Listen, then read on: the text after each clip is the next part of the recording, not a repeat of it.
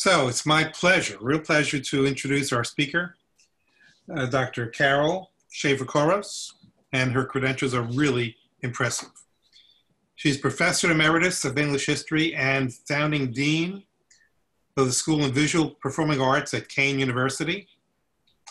And she taught world literature, Asian literature, women's history, Spanish and American literature. She's a PhD in Spanish language and literature from the University of Pennsylvania, and has published a text on world literature and scholarly articles on Gwendolyn Brooks, Edith Wharton, and Edgar Allan Poe.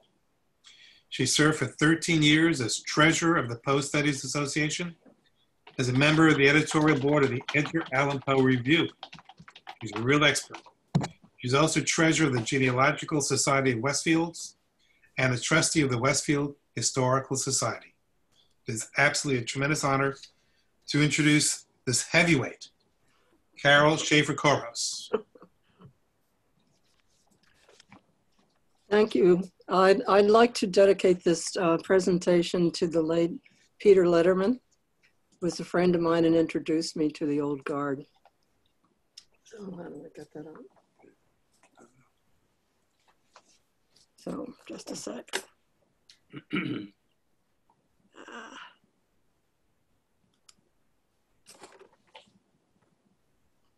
There it is.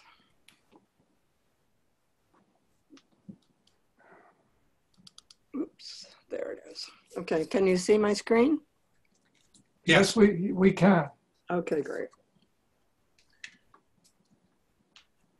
I'm sure that many of you, when you were young, listened to or read short stories, very scary ones, by Edgar Allan Poe around Halloween.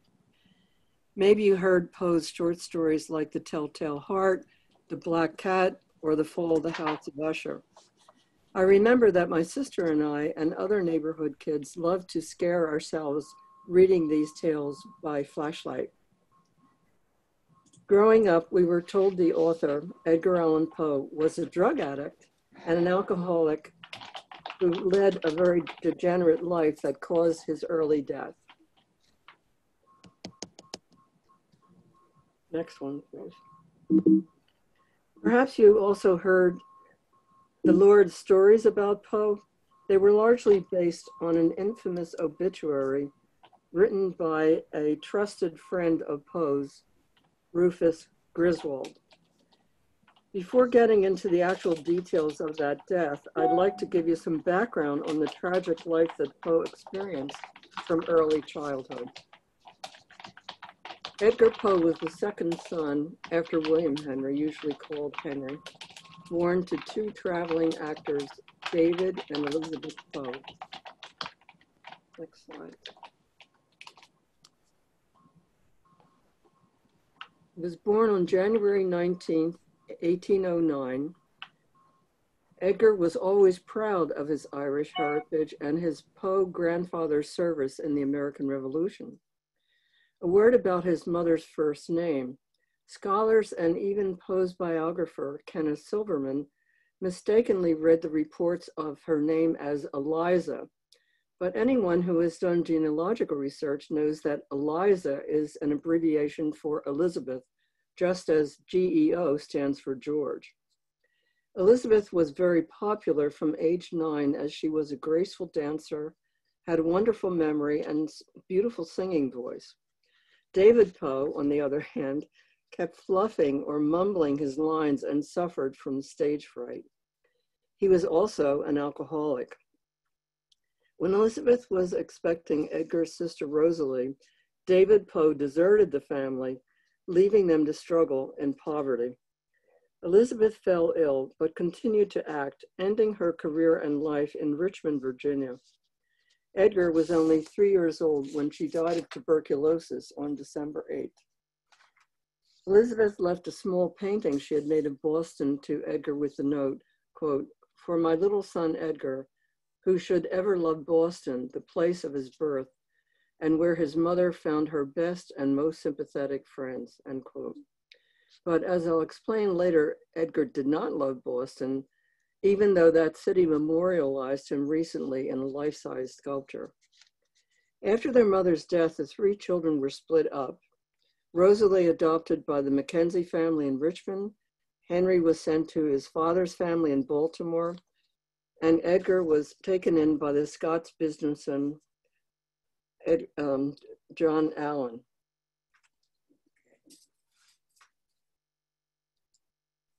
And his wife, Frances, in Richmond. So Edgar had lost not only his mother, but also his siblings. On December 11th, 1811, a major fire destroyed the Richmond Theater, and it was rumored that his father, David Poe, was among the 72 victims of the fire.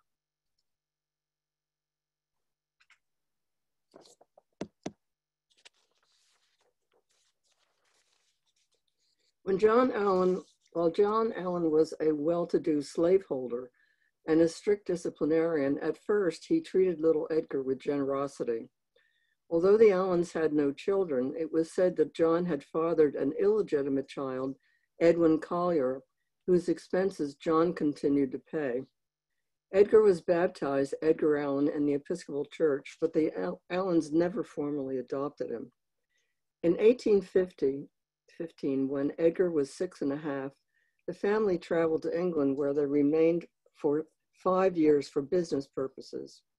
Not many details of Edgar's youth are known, but a retired Penn State professor, Dr. Richard Copley, is writing a new Poe biography using a large box of 19th century materials given to him some time ago. The documents include letters and journals relating to Poe's early life. In England, Edgar attended a boarding school where he continued his studies of Greek, Latin, French, and English, among other subjects, but apparently he fell ill from time to time. He was praised by his teachers for being intelligent, but strong-headed and spoiled. John Allan rarely mentions Edgar in his letters to relatives, but he notes that Fanny Allan frequently suffered ill health. Unfortunately, John Allan's tobacco business collapsed, and the family returned to Richmond in August 1820, where teachers and other adults praised Edgar's verse, written mostly to attractive Richmond girls. The family occupied an enormous estate, Moldavia, that was later willed to John Allan by his uncle. Edgar was raised as a well-educated Southern gentleman, which influenced the content of his later writing, if, for example, you know The Gold Bug. Fanny Allan told a friend that she loved Edgar like her own son, but her continuing illnesses interfered with their relationship. Poe sought another mother figure in the person of Jane Stannard, a mother of a friend, but after a year, she died at age 31 in an insane asylum, leaving Edgar bereft and depressed. John Allan felt he was being generous in a material sense and accused Edgar of ungratefulness and coldness. Nevertheless, just after his 17th birthday, Edgar enrolled at the University of Virginia, which had been established by Thomas Jefferson only the year previously. Edgar excelled in athletics and in all the language courses he undertook, but the very lax discipline of the campus, especially in contrast to John Allan's strictness, proved really bad for the young man.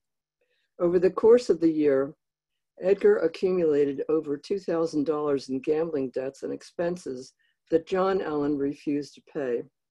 After continuing to argue with his foster father over money, on March 24, 1827, Poe sailed to Boston. He falsely acclaimed that he was following his hero, Lord Byron, by going to help the Greeks in their war of independence from the Ottoman Empire. Poe seems to have wanted to escape the difficulties of reality by merging literary influence with his own life.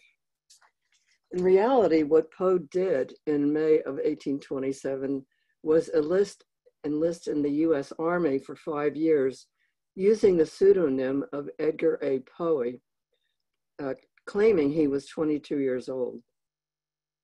In July of the same year, Calvin Thomas published 50 copies of Tamerlane and other poems by a Bostonian. Poe's name wasn't on it. Poe's preface stated that the greater part of the poems were written in the year 1820-21, when the author had not yet completed his 14th year. In October of 1827, Poe's battery was stationed at Fort Moultrie, Sullivan's Island, Charleston Harbor, South Carolina. If you've read The Gold Bug, you know that's the very island where the story takes place. After a year and a half of Army life, Poe had had it, and he writes to John Allan that his colonel told him, quote, "Richmond and the U.S. are too narrow a sphere, and the world shall be my theater," unquote. Surprisingly, Edgar requested Allan to use his connections to get him admitted to West Point. But tragedy struck again when on February 28, 1829, Fanny Allan died following a lingering and painful illness. Edgar did not arrive in Richmond until the night after her burial. Poe next moved to Baltimore, and though he received financial support from Allan, he received a little income from publishing his poems. His big break came in December 1829 when the Baltimore publishers Hatch and Darning published Al Araf, Tamerlane, and Other Poems. That's it right there. The collection was widely reviewed and criticized for its esoteric foreign references. Some modern critics have called it unintelligible. El Araf is based on Surah 7 of the Quran and refers to the place in the poem between heaven and hell where people lived until they were given permission to ascend to heaven. They were awaiting God's permission to enter paradise. The poem describes a dreamy refuge filled with ideal love and ideal beauty, topics that frequently occur in Poe's later work, but it was also criticized for its length, 422 lines, that perhaps convinced Poe thereafter to write much shorter poems. It's a mixture of angels, astronomy, literary tradition, especially Keats, and Orientalism combined with learned notes and footnotes that led to mixed reviews. By mid-June the next year, 1830, Edgar found himself at West Point, where the physical routine was rigorous, obviously, and he took and excelled in French and math. Poe amused his fellow cadets with wild and untrue stories about himself, saying, for example, he had been a sailor, he was the grandson of Benedict Arnold, he had visited South America. By that fall, Edgar's long drawn-out battles with John Allan came to an end when Allan married Louisa Patterson, a New York woman 20 years his junior. It was a double blow to Edgar, as the marriage had taken place in New York City, not far from West Point, and Edgar was not even invited. It also meant the end of financial support for the foster son. Edgar then wrote to his earlier Army substitute, accusing Allan of abuse and drunkenness. When this got back to Allan, that was the end. In self-destructive revenge, Poe neglected his duties at West Point and refused to obey orders. There were 106 conduct points against him. On January 28, 1831, he was court-martialed and dismissed from West Point. He left for New York, penniless and apparently coughing blood. To give him some relief, fellow cadets contributed over $200 to pay for the publication of a collection of Poe's poems. By May 6th, Poe returned to Baltimore to live with his aunt, Maria Clem, and her daughter, Virginia, and other relatives. At this time, perhaps for financial reasons, Poe shifted his attention to writing fiction, focusing on short stories. He was getting widely reviewed as his poetry was published in various newspapers, usually without his permission. Since copyright laws did not exist at that time, Poe received no payment for any of these reprints. Again, tragedy struck on August 1 when Edgar's brother died of tuberculosis at age 24. But Poe was encouraged by publication of a number of his short stories, including Manuscript in a Bottle and Loss of Breath. By February 1834, Poe heard that his foster father was very ill, and when he tried to visit Moldavia, Allan's wife refused to admit him. Allan died the next month at age 54, leaving a lot of money and property, including 9 slaves, to his wife and their 3 sons, as well as his illegitimate son, but not a penny to Edgar. With the hope of literary friends, Poe began publishing poetry and stories in the Southern Literary Messenger, a monthly magazine. Poe suggested to the owner that readers liked sensational stories, even to the point of bad taste. Think of his story, Berenice, A Tale, where the lover extracts all the teeth of his dead cousin. These stories came from the European Gothic tradition, which included Mary Shelley's Frankenstein. Poe moved back to Richmond in October 1835 with his Aunt Maria, calling her Muddy because she was the sister of his mother, and her daughter Virginia Clem. The following spring, Poe quietly married his cousin Virginia, who was barely 14 years old. Given her youth and Poe's idealization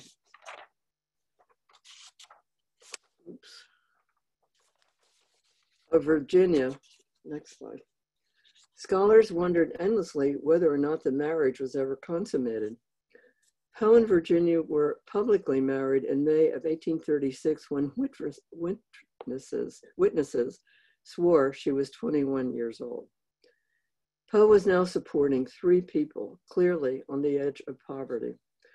At the end of 1835, he tells a friend he had received nearly $800 for the year.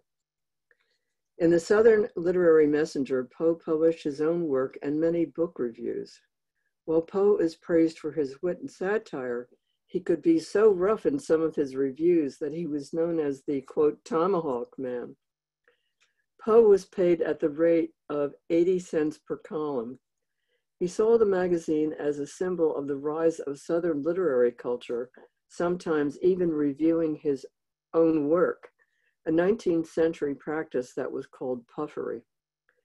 Poe ran into difficulties with the Messenger's owner, who belonged to the temperance movement, when Poe appeared to be drunk on the job. At the same time, Poe was writing harsh and unjust reviews of several popular poets. At the same time, Poe, who loved solving mysteries, was figuring out coded cryptograms submitted by the Messenger's subscribers. By January 1836, Poe had, quote, retired as the editor of the Southern Literary Messenger and was working on his only novel, The Narrative of Arthur Gordon Pym, and by February, the family had moved to New York City.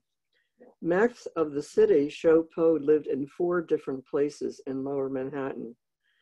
The last extant city house near Washington Square was mostly demolished in 2001 by NYU in one of their law school expansions. Although the Poe Studies Association asked the NYU Poe biographer Ken Silverman to advocate for preservation, he refused, offering no clear explanation. After legal negotiations, a small portion of the facade was retained.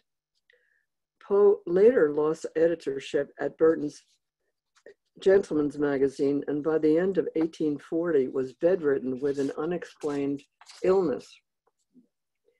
For some time then, Poe was unable to write much, but his novel, The Narrative of Arthur Gordon Pym, was finally published by Harper's. This long adventure story is a classic adventure tale with chapters entitled Massacre, Mutiny and Atrocious Butchery, and Shipwreck and Subsequent Horrible Sufferings from Famine. The novel's violence seems to reflect all the unhappy events of his own life. For example, 2 characters named Allan are put to death. During this period, Poe published his short story, Ligeia. a wildly successful tale about a strong-willed woman who refuses to stay dead. Poe said in his essay that year, quote, The Philosophy of Composition, unquote, that, quote, the most poetical topic in the world was the death of a beautiful woman, end quote. This was certainly true for a lot of 19th century literature, theater, and certainly opera, where the woman dies a tragic death. But in Poe's stories, the woman refuses to stay dead. In his essay, Poe also spells out step by step how he constructed his poem, The Raven, starting at the end. The voice in the essay is calm and rational, unlike the crazy, unreliable narrators of some of Poe's tales, if you think of The Telltale Heart or The Black Cat. 1845 was a difficult year for Poe.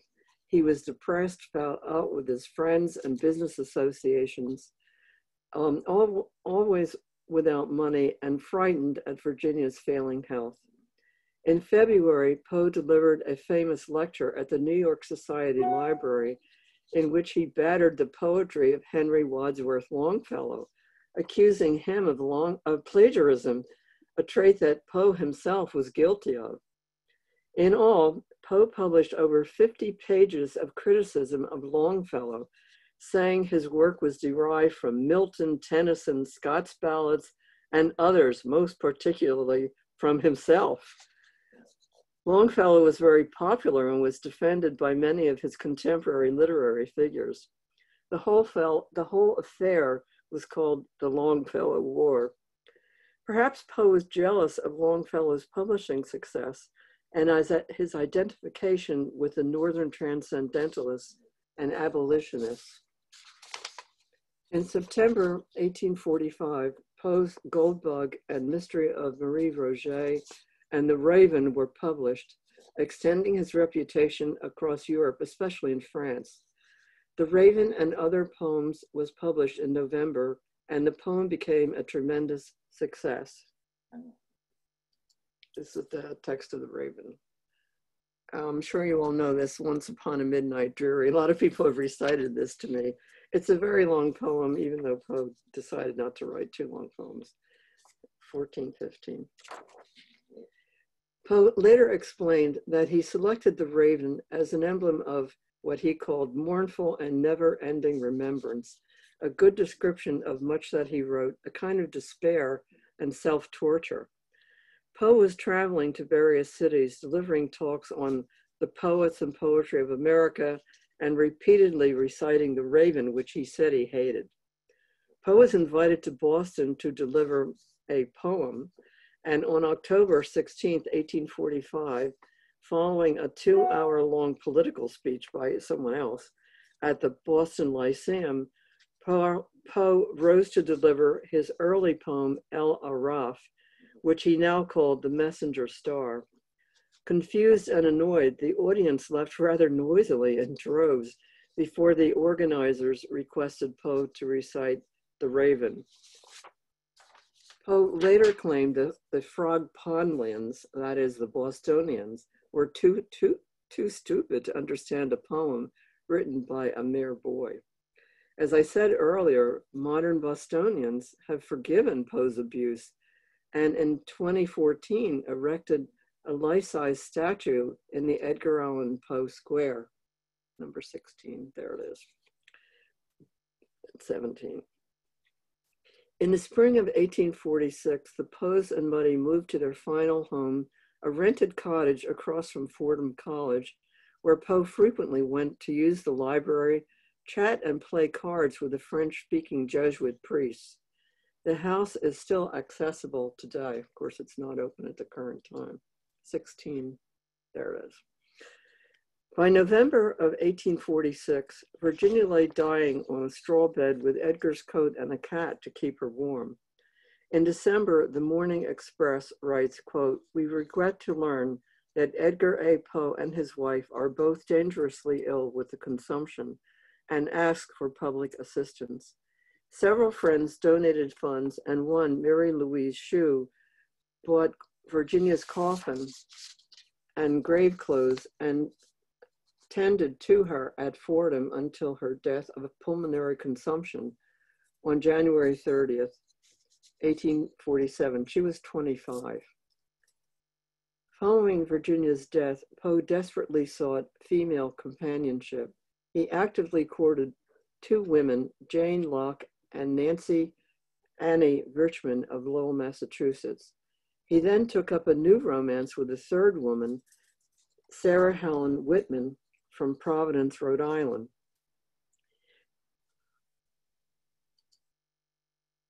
There she is. Known as Helen, she was a rather well-to-do published writer and critic. She translated German philosophy and, perhaps surprisingly, was very influenced by Emerson and the Transcendentalists. Remember, they were abolitionists. An admirer of Edgar, she published a poem, quote, to Edgar A. Poe, unquote, in the summer of 1848. Poe responded with a poem saying he hoped they could be united in the next world. After a few more poetic exchanges, Poe traveled in the fall to Providence, and within 2 days, they were about to become engaged. However, after 8 days, Helen, influenced by the gossip of friends, wrote to Poe, breaking off the relationship and stating that, quote, he has great intellectual power, but no principle, no moral sense, unquote. Seeking sympathy, on November 2nd, Poe went to Providence, bought 2 ounces of laudanum, an opium derivative, and took a train to Boston, intending to die, quote, in the place of his birth and where his mother found her best and most sympathetic friends, unquote. He swallowed about 1 ounce of the laudanum, became very sick, and was rescued by an unidentified friend, and then taken to the home of Dr. Abraham Oakey, who diagnosed symptoms of what he called cerebral congestion. Returning to Fordham, Poe wrote impassioned letters to Annie Richmond, who was married, by the way, proposing that they live together in a humble little cottage. During Poe's last trip to Providence, Helen's mother, trying to prevent Poe's taking advantage, forced her to give up all her property. The chances of marriage were dead. Regarding blue stockings, that is, intellectual women, Poe wrote to Annie, quote, from this day forth I shun the potential society of literary women. They are heartless, unnatural, venomous, dishonorable, with no guiding principle but inordinate self-esteem, end quote. All through this period, Mudie observed that, quote, poor Eddie was not well at all. She doesn't say if it's physical or emotional. After a 2-year hiatus, Poe published his poem, The Bells, the Vendrell short story, Hop Frog, and his famous Annabel Lee. Ken Silverman points out that this poem, as in his own life, Poe was, quote, celebrating a non-sexual childlike attachment, unquote, to a woman. Continuing his desperate search for female companionship, Poe traveled to Richmond in the fall of 1849 to propose marriage to a childhood friend, Elmira Shelton. On his return to New York, Poe somehow landed in Baltimore, and on Election Day, October 3rd, he was found on the street near a tavern, Gunner's Hall, being used as a polling place. He was disoriented and in a stranger's rumpled and dirty clothing. It was believed that he was a victim of what was called cooping, or the dishonest practice of changing clothing and using another name so that one could vote several times. If they were giving Poe alcohol, that would have in fact been very dangerous for Poe. Feverish and incoherent, he was taken to Washington College Hospital, where he died on October 7th, 1849. No diagnosis was made, and scholars have theorized endlessly about the cause of Poe's death.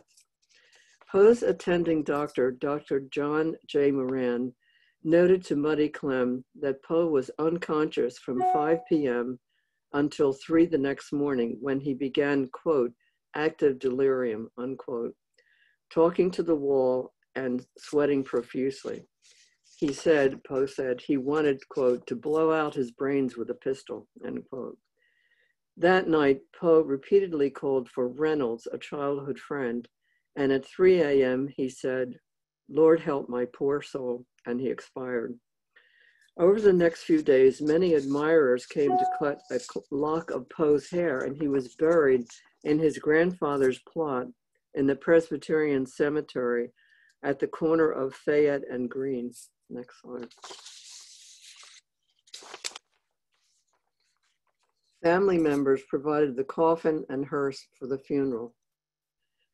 On October 9th, the Daily Tribune contained a long Poe obituary written by fellow author Rufus Griswold, but signed Ludwig. The announcement declares Poe's death, quote, "will startle many, but few will be grieved by it.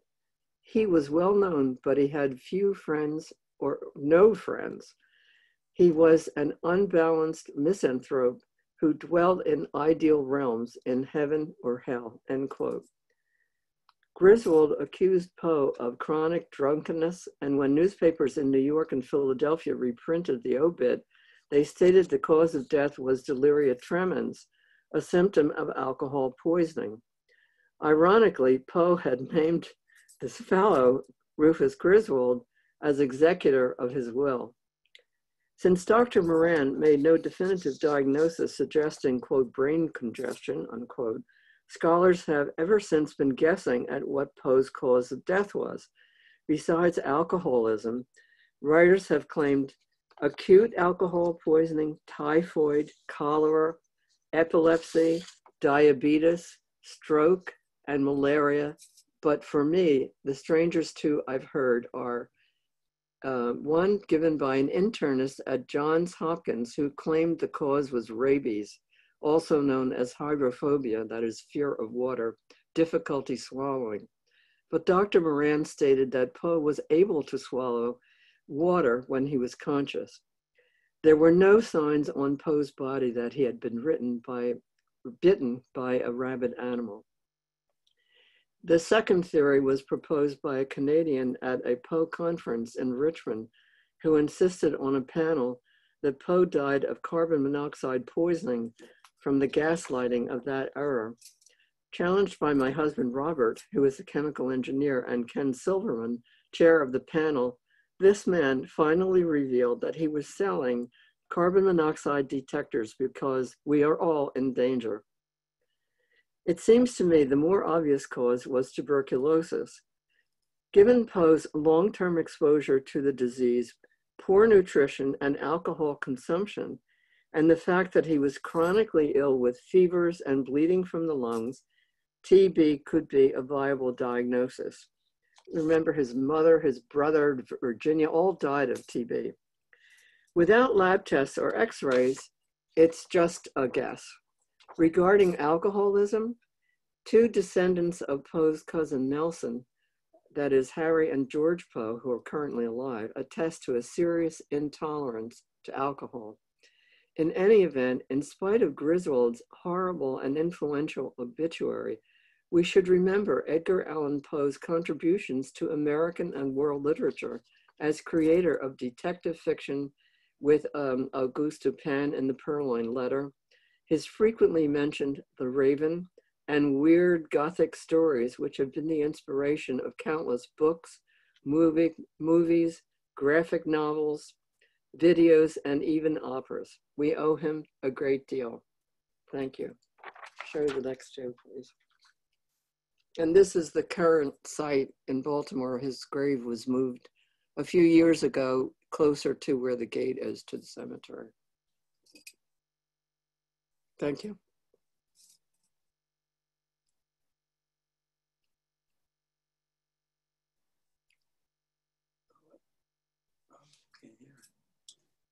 Thank you, Professor Koros. We'll now entertain questions. Mark, are you take the questions? Well, I had my hand up, so I'll go first. Okay, Bill Tittle has his hand up. Yeah. So thank you very much. I won't say it was a light presentation, but it was a very informative one. It reinforces my hypothesis that a creative genius and neurosis often go together. But yet, your depiction was he also was very independent spirit. You know, he just wouldn't. That can also be a source. Well, what do you think? Well, what do you think of what I just said? You know, frankly, I have a background in psychiatric nursing. Frankly, these days, I don't know what the heck is normal. I really don't. You know, I mean, through the years, certain things were identified by the American Medical Association, the Psychiatric Association, as an illness like homosexuality. You know, I don't think that creativity is necessarily associated with neurosis. It may be that it's associated with people who are thinking outside the box and therefore could be viewed as somewhat odd. But if the creative force results in something that contributes to civilization, that's okay with me. You know? I was trained in Freudian psychology, by the way. Thank you. Haas, you're next. You have to unmute yourself. Yep. Yes. Okay. Thank you very much for the presentation. Now, you said background is psychiatry. Looking at some of the Edgar Poe's poetry, most of them seems to be on the darker side of life. It sounds like he was a very disturbed man. If you look at The Raven, it's more about losing his, what's her name, Lenore, and a dream within a dream. Everything is in the never, never land kind of thing. And you know, in some of the contemporary poets, you know, he's not a poet, but Somerset Maugham, they seem to have some sort of a pain in their heart, and they try to experience that. So, and also, you know, the fact he married his cousin, she was half his age, 26 was 13. So I just wanted to see your thoughts on his mental state and what drove him to that. Drove him to the marriage? Yep. Well, I think the marriage and his whole psychological upbringing, looking at all his books, you know, Dream in a Dream, and he's got a book, I think, Lenore. I read a few of them earlier in my college days. So majority of them are focused mostly on relationship with women. I don't know, maybe his relationship with his mother or things like that. So, you know, just playing a psychology 101. Just wanted to see your thoughts. Well, it's always a problem to psychoanalyze someone who cannot defend himself or herself. But given the tragedies in his life, I can understand why he saw the dark side of existence. In the 19th century, throughout Europe, though, there was an intensification of the interests, like Frankenstein, for example, of the dark side of human nature. And I don't know if that was a reaction to the Enlightenment with all of its glorification of our potential as human beings, you know, the intellectualism. But I think there has always been a question, as I said, about whether the marriage with Virginia was ever consummated. There has always been a question about Poe's sexuality. A 14-year-old would have been not an exact good match sexually as a partner, and we don't really know if they ever consummated it. But I have to say that many of the friends that Poe was very close to are known to have been gay writers and reviewers and so forth. But, you know, I'm very anxious for the book that I mentioned by Richard Copley, because he got this great big book of materials from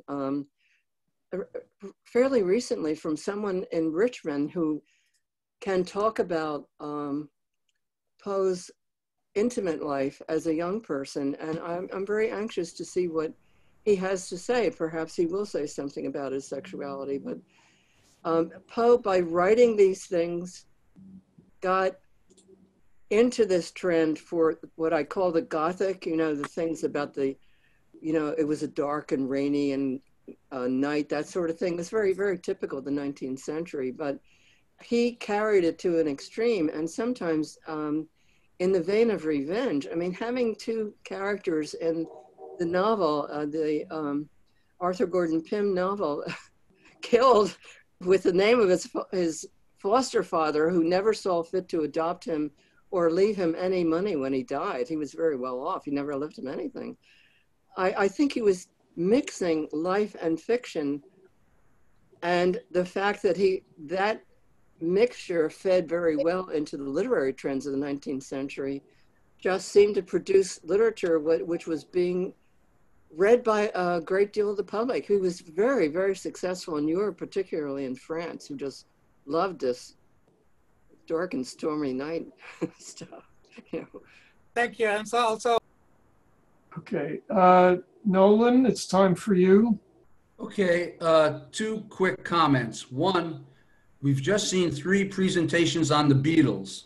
To bring Edgar Allan Poe to the current day, and Beatles fans, in John Lennon's apocalyptic "I Am the Walrus," one of the final lines is, "Man, you should have seen them kicking Edgar Allan Poe." Many people will note that. I am the walrus. Cuckoo, cuckoo. Now to go another current events, as you all probably know, on Friday, Disney Plus is gonna open Hamilton the movie.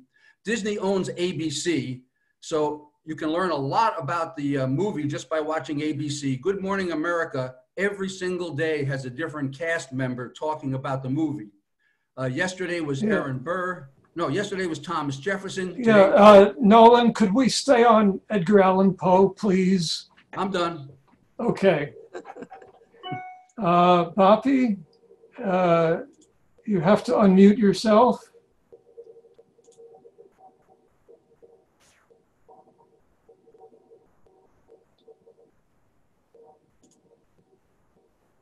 Last chance. You have to unmute yourself.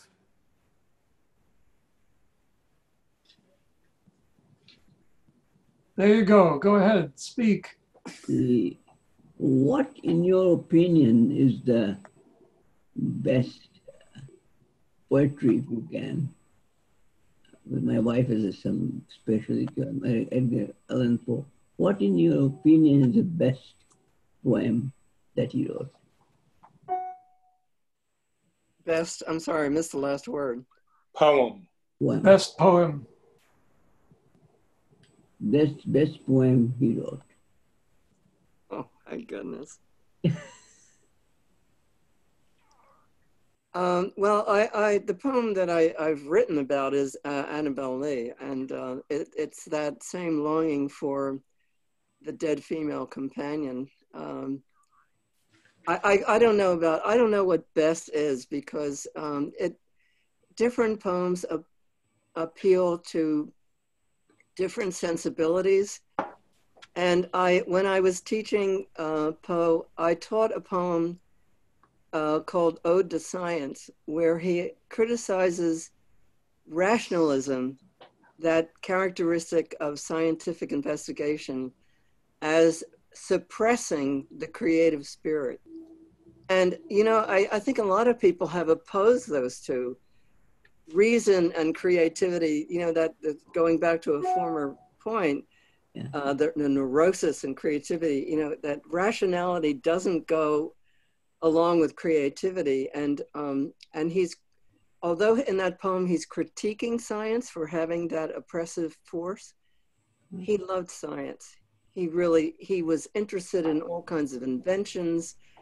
Some of his stories talk about creative machines, if you will.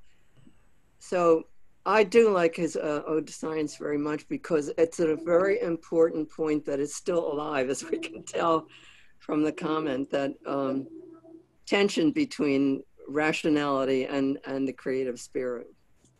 Thank you. Herb Waddell, you have to unmute. Yeah, go ahead. Yes, I just wanted to make a comment.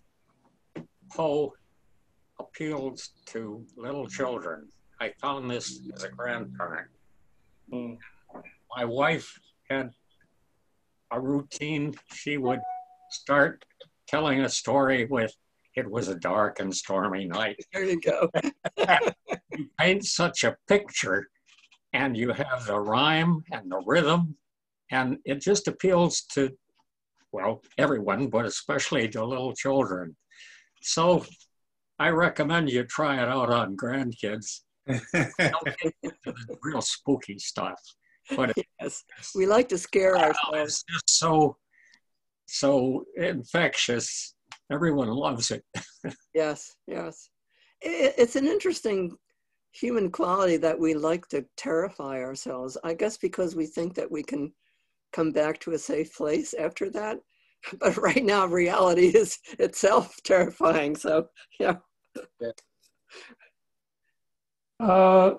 Mitch, were you wanting to speak? Is that why you have a flag up? Yeah, I was just curious.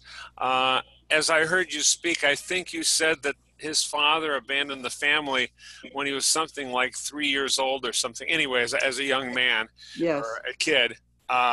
And it occurs to me that in a lot of the different things that I've heard about that era and coming up even into the early 20th century, fathers abandoning the family seemed to be a fairly common theme. And fast forward to today, and I don't know, our lifetimes, it doesn't seem to be very common anymore. I don't know if you or anybody else has any, real data on that, but it just seems like abandonment of family by the father was something that happened in a lot of the Westerns and so forth. Any comments?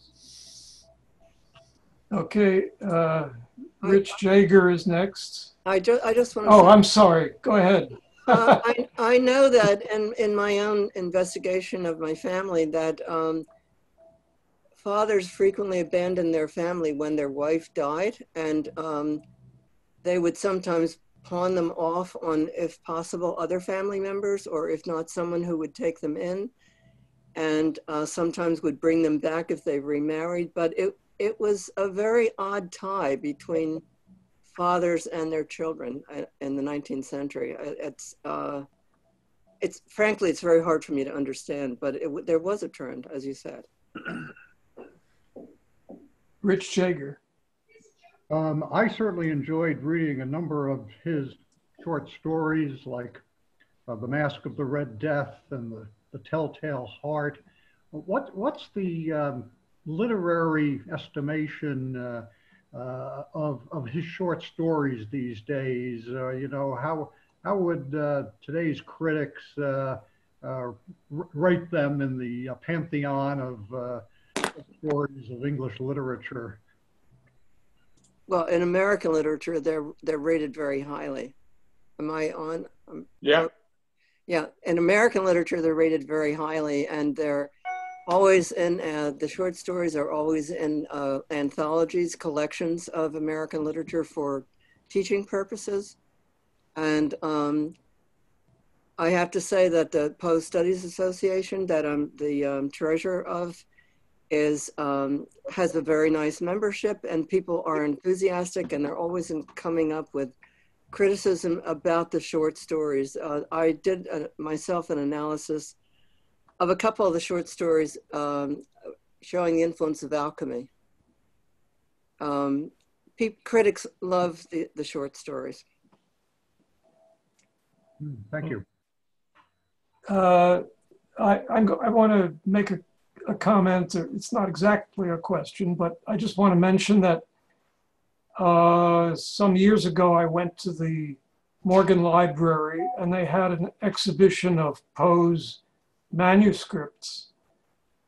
And he had this interesting way of writing his manuscripts.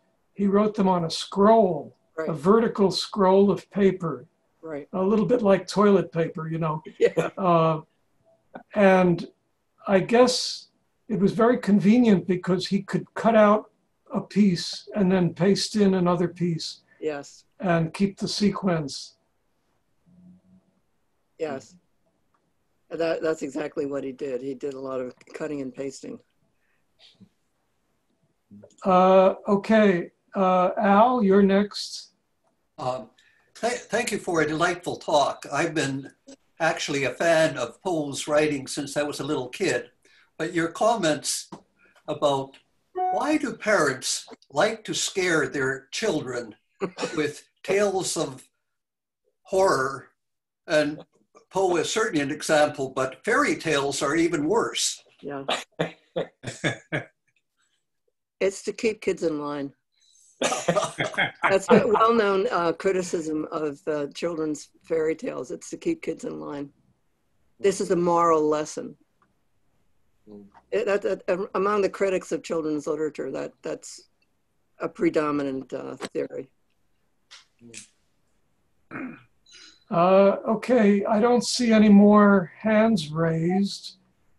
Is there anyone who would like to cut in and unmute themselves and make any remarks on this topic? This is Fred Honnold. I have a question here. And just FYI, I do not see a blue hand, otherwise I would have raised it sooner. Excellent talk. And follow up to the comment about his approach with scrolls. How would Poe go about writing his works? Was it a lot of rewrites? Where would he do it? For example, I heard Twain would be on his third floor at a corner desk, and that's where he did some of his great works without anything interfering. So how would Poe get his inspiration? How would he write? How would he produce? Well, the script that was a continuous piece of paper was a very unusual setup. He usually wrote on individual leaves.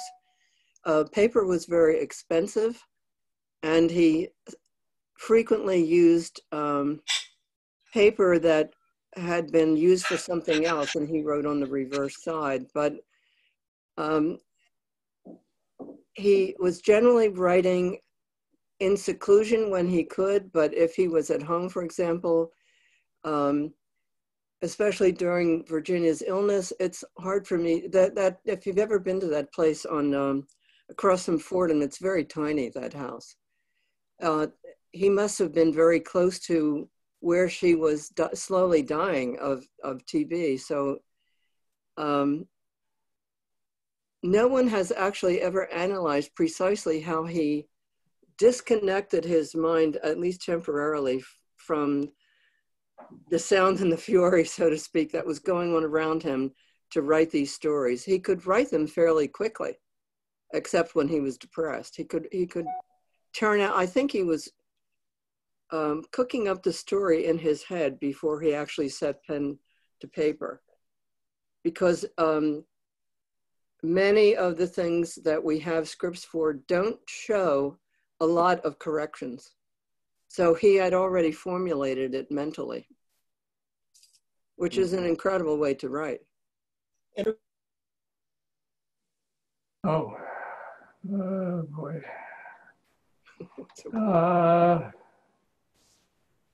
If there are no more questions. Yeah, I apologize, but I muted Fred when I shouldn't have. Fred, did you have something in reply that you wanted to say? Just a related follow-on to the answer. Thank you for that. Did Poe write during a certain time of day? It doesn't seem like these works of his get inspired during the daylight. Would he get alive in his writing from midnight on? Well, there was only candlelight available, so and later gaslight, but I don't really know what time of day he was writing. Thank you. We don't hear, I don't see any other questions at this time. Well, then I would like to thank Professor Koros for a really tremendous presentation. Our old guard has been around since 1930, and you are the latest of a distinguished line of lecturers. And we want to express our gratitude with our old guard salute which is applause from all our members.